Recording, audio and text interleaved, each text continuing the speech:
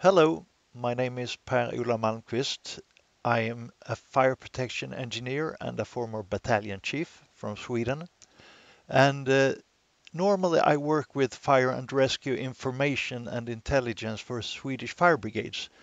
And the last year I have also been employed by the Swedish Civil Contingencies Agency in a project where we have demonstrated that it's possible to put out battery fires and more specifically EV fires by flooding them with water inside. So I think that right now we have enough information to say that we can put out EV fires, and that in a very short time and with a very small amount of water compared to the recommendations that are today. I would say that this is a kind of an airbag moment. If you remember when the airbags came to vehicles, there was a lot of fear and anxiety in the fire and rescue services about those airbags. And then when we learned how to deal with them, it was not a big problem anymore. And if we want to, I think we could be at that point of time about battery fires in electric vehicles. The video you will see is a presentation I made for the Swedish Fire Officers Association last week.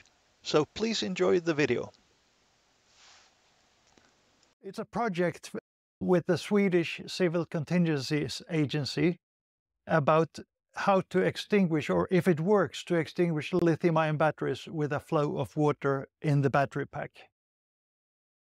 What we have done is we have tried on everything from small pack with 26 kilowatt hours up to a full pack, up to a full car, with different tools in the intent not to test the tools, but to demonstrate that it's the water flow inside the pack that can help us to put out those fires. And as a starter, I would like to start with this about propagation of thermal runaways in battery packs. You see, what happens is that we have a fire in a cell, and that cell fire is heating up cells adjacent to the first cell. And in that way is the propagation spreading the thermal runaway in the battery pack. So the theory we have been working with, if you get water inside the battery pack, then you can cool the adjacent cells and the burning cell, and in that way stop the propagation. And as you see, it's just a regular fire in between the thermal events. And this is nothing new. There are tool makers that have said this, and there are car manufacturers that have solutions to do this. So we're not claiming that it's new in that way. What we want to do is to try it out if it could be a feasible method for the Swedish fire and rescue services. We have to start with a risk assessment since we're making whole and injecting water into a battery pack. Of course, the electrical hazards that I will get back to in a slide or two. The toxic smoke we handled by using SCBA and full protective PPE, and felt that was enough to handle that. Arcing will or can happen, but that will be a local problem in the battery pack and is nothing that will affect a firefighter. Jet flames will happen or can happen, and I will also talk about those later. And the final risk we assessed was explosion, where we had the battery packs. They are built for handled explosion internally. And if we look at the electrical hazards, when we make hole in a battery pack, the question is if the person making the hole can become a part of a closed circuit with the traction battery of the vehicle. And it's very unlikely to happen. But we identified two unlikely cases that could happen. One is if the vehicle is on charge, and the other one is if the firefighter touches the body of the car and the metal of an extinguishing tool at the same time, and you also have some unlike events going on with the battery. To handle those risks, we have three important things to remember or consider. The vehicle should never be connected to a charging station when making a hole in a battery pack. Do not touch the car body and have a tool inside the battery pack at the same time. and use only tools designed for battery penetration. In that way, we get an extra layer of safety, since the manufacturers of the tools know how to use them, and we can educate for that, so it's done in a safe way. The risk assessment of flames, we made an assumption that flames will appear in about the same place all the time. That is, if we have an opening in the battery pack, it's likely that opening will still be able to transmit flames and smoke later on in the... There might be new locations added due to burn through in the battery, and we have to be able to consider that as a possibility. And hole making with an axe is most critical because it's done without water flowing. But with a full PPE and a prepared protective nozzle that managed the risk, we decided that it's safe enough to work in that manner. If we will get a jet flame or some other minor flames on the person close to the battery pack, that will deal with that. And one more word about that you're probably thinking about, at least when you've seen this. Can we start using this method after this? No, this is not a complete method. We have tried to see if a flow of water will make use inside a battery pack. And you cannot do this as an individual firefighter either, because you have to remember that it's the employer who decides what methods and tools and what training is needed to use new methods in the fire service. Even if this, I'm talking for the Swedish Civil Contingencies Agency in this presentation, and even if it's a government agency, it's still the employer who decides. That's very important. The trial we did with the small packs, we had 3 sub-packs with 4 modules each, total of 26 kilowatt-hour per small pack. They were all 100% state of charge. The complete battery pack, 24 modules, 67 kilowatt-hours, 100% state of charge. And the car, 27 modules, 75 kilowatt-hours, 100% state of charge. And both the full car and the full pack had 15 minutes of burn time before we started extinguishing. The equipment we used was this Murrolans from Germany. We had the cold cut system cutting extinguisher. Tried to get a hold of the Rosenbauer extinguishing jack, which we couldn't get a hold of at that time. We used a regular firefighting axe, 1-inch hose, I think it was, and 1 straight stream nozzle. The first test here is with the cutting extinguisher on a small pack. You see here we have the thermal runaways going on inside. It's venting through the vent openings in the battery pack, and that is something that exists on vehicle battery packs as well. You see there is a lot of fast forward here, and that is because there is a lot of time with very little going on.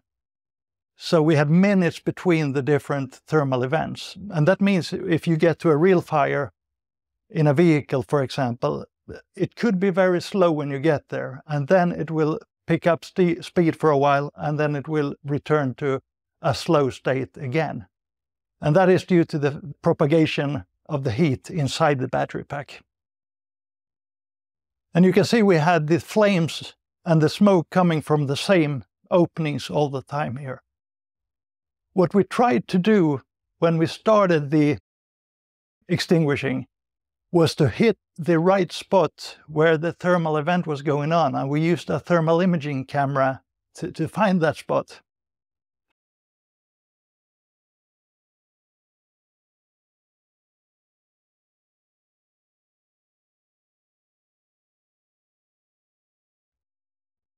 And you see here, like this is nothing showing. You could believe that there is nothing going on in the battery pack, but we have a continuous propagation of the thermal runaway, but just now with a little or not much happening.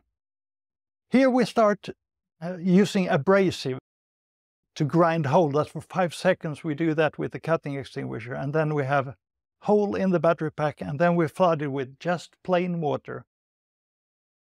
And this plain water, you see there is a lot of smoke coming at one time, and that is when the water had flowed to the hot place, so it was steam we saw in this when that happened. And now you can see that we have less and less activity from the battery pack. So what we looked at to stop flowing water was when we have less smoke, we had less noises coming from the battery pack, and then when we have stopped flowing, we saw that we had 50 degrees centigrades, 120 degrees F as the hottest on the pack. And if we had more than that, then we would start flowing again. But in this case, we analyzed the pack. After 15 minutes, we put it aside. We analyzed the pack on the modules, how much voltage there was in the modules. And by that, we could see how much affected they had been. They are not complete batteries, but we can see that we have 2 battery modules that are not burnt, and we have 2 battery modules that are partially burnt. So with that, we saw that we could stop the propagation of the thermal runaway on those in this pack here. The next test we did was the mirror lens on a small pack, same setup as before. We wanted to have the propagation go from one module to the module, but it was hard to see on this pack as well. Here we can see that we have the same thing with less intensity and more intensity. Right now we have a thermal propagation of thermal runaway going on inside the battery pack, but it's not visible from the outside, maybe from a little amounts of smoke. And here we are going forward with the mirror lens, and you can see that we have a flow of water from it. And that means that when we make the hole, just as with the cutting extinguisher, we flood the battery with water at the same time. And you will see that in the next test. That makes a whole lot of difference to have water going into the battery pack at the same time. They're hammering the nail or lance into the pack, and we have it flowing. Same thing here, looking for when smoke is becoming less and less intensive, no sounds. And then we start measuring the temperatures. And the essence of this was that we had 3 modules not burnt and 1 partially burnt, but we stopped the propagation in the first module where it was burning. Again, we thought we were going to have it to the second module, but we didn't. The third test was making a hole with an axe and copper piping on a small pack. And here we had a little extra concern about the safety. So we have an extra nozzle man covering. I am the one making the hole with the axe. It was a great day at work. And we had the extra nozzle man covering me while doing this, if we would get an additional hole, or with jet flames or things like that. What you can see here again is the smoke and flames coming from about the same openings all the time. So what we decided was that I was going to sit at the upper right part of the battery pack on this video.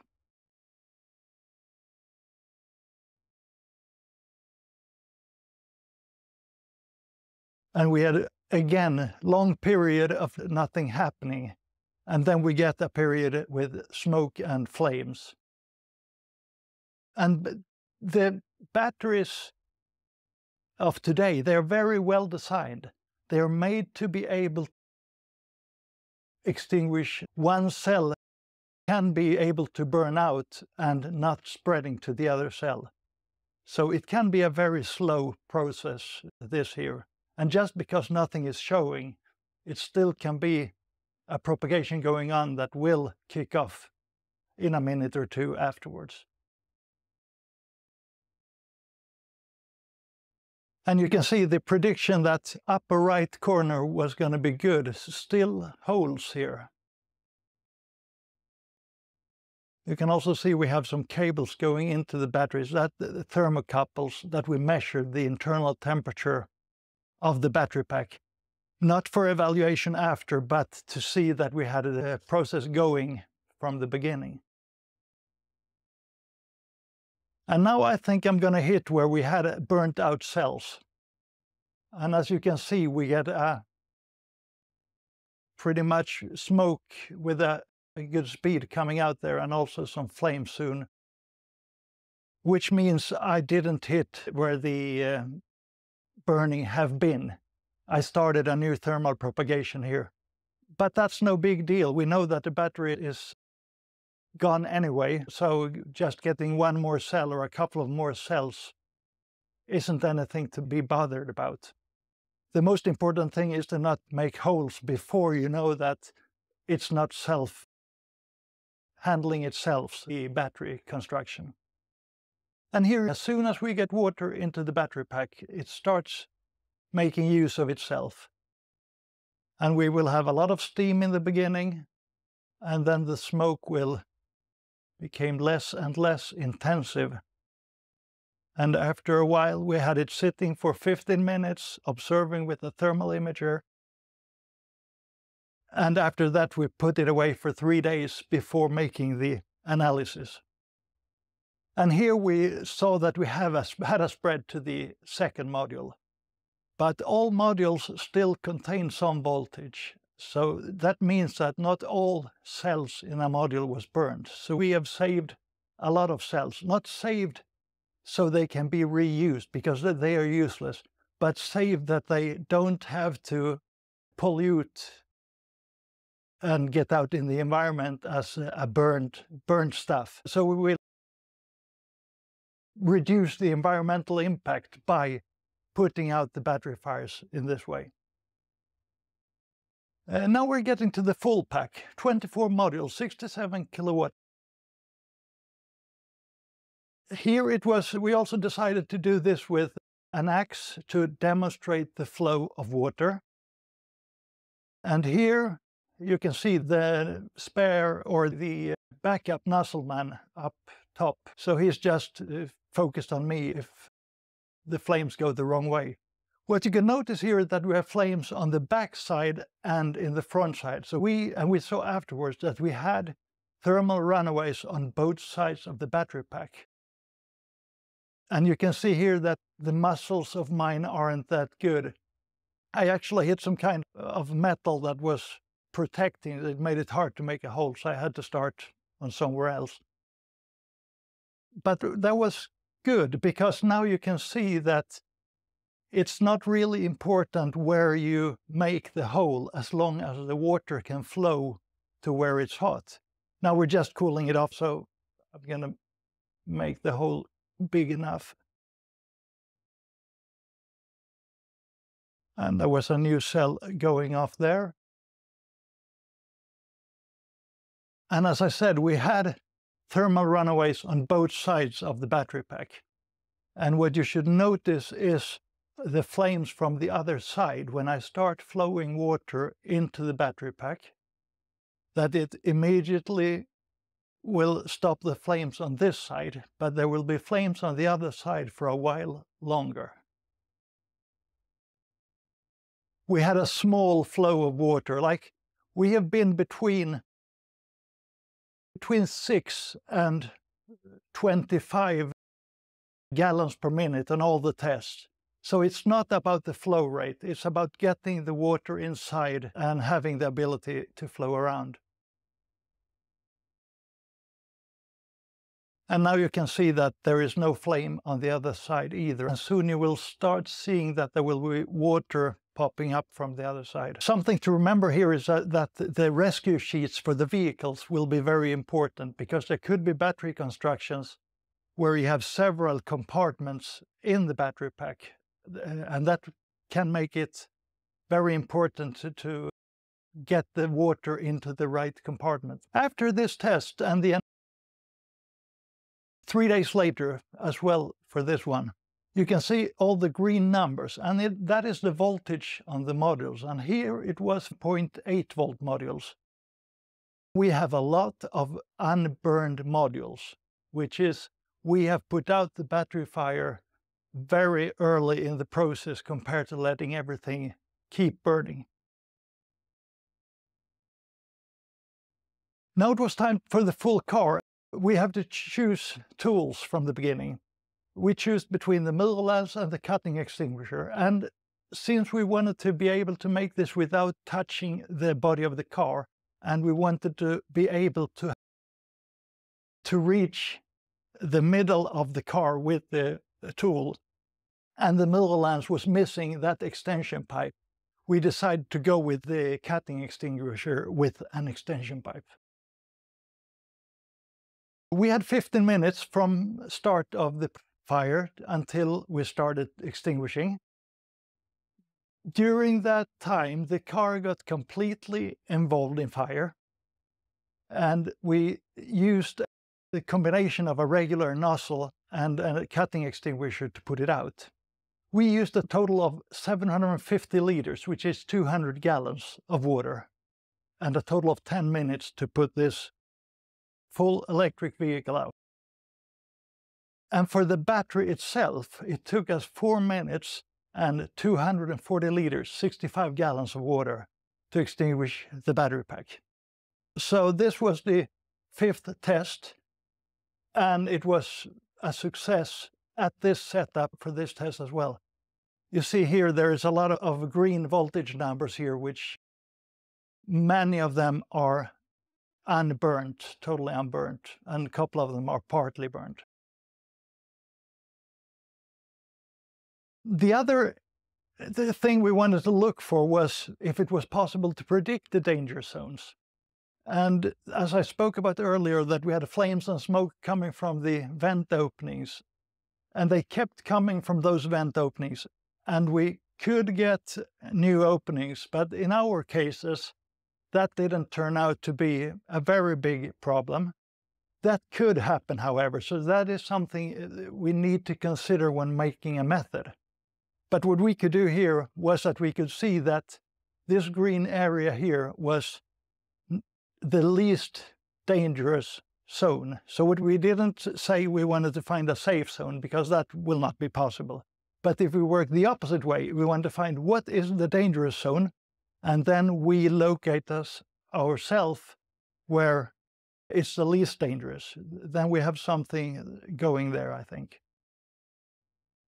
The Swedish Civil Contingencies Agency further work with what we learned from the report.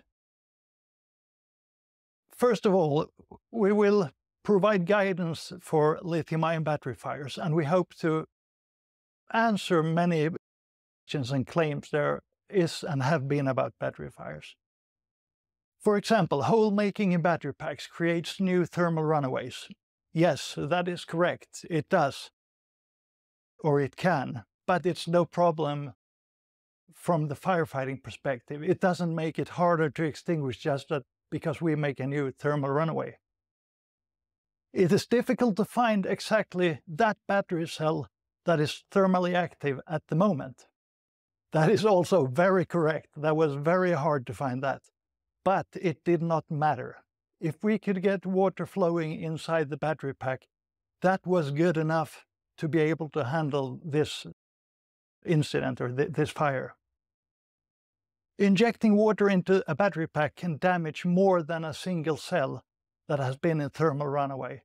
And that is a very good point, because the battery packs in vehicles are designed to have single cell thermal runaways without spreading to the second cell. So the method we are using must take that into account and not make a hole in a battery pack just because we have a tool for it. It must be a very well thought thing to do. It takes expensive tools, and not every fire department can afford that. That's also true. They can be expensive. There are cheaper and there are more expensive. But the point here is that the recommendation today from the auto manufacturers says that it will take copious amounts of water and it might take 24 hours. And if I have a unit that can respond that it takes 30 minutes to get there, then we've saved 23 and a half hours on that compared to what is recommended today. So my point is that not every fire engine needs to have this kind of tool in the beginning. Car fires are very rare. EV fires that is involving the battery pack is rare, I should say. And if that becomes more and more in the future, then you could consider getting the tools at that point. This is not a recommendation to start buying tools. There will be new battery types with higher energy density. Will this work then? To be honest, we don't know. It might work and it might not work, but we will have to figure that out in the future. There are good points that says it can work, and there are good points that say it might not work. So I don't know. Then we come to the electricity. It can be more than 800 volts in a battery pack. Surely this method is dangerous then. Yes, it can be dangerous if you do it the wrong way with the wrong tools and you don't know what you're doing. But it can be made in a safe way, is what we're saying in this report. Punching holes in the battery pack destroys the entire car. Batteries are designed to withstand the thermal runaway of single cells. Yeah, that's right. As I said before, we need to have a method that lets the car handle single cell failures without the fire brigade starting to making holes in the battery. And finally, the car manufacturers advise against making holes in battery packs. That's right. I wonder why they do that. And maybe this report that we are producing can make car manufacturers look into this a little bit more, since it doesn't sound right to have 24-hour operations for a car fire or several-hour operations. Now we have shown that it's possible, and we'll hope that will inspire. Inspire was the word I was looking for. And with that, I would like to say thank you very much.